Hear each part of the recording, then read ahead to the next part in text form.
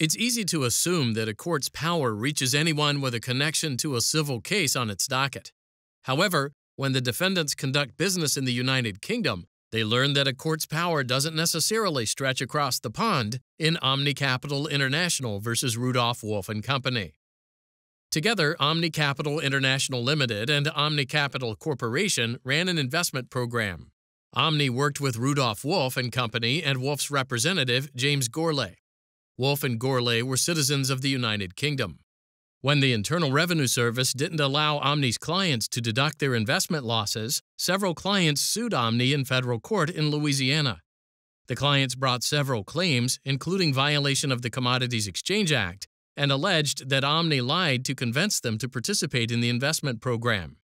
Omni impleaded Wolff and Gourlay into the lawsuit, alleging that Wolff and Gourlay were responsible for any harm to the clients.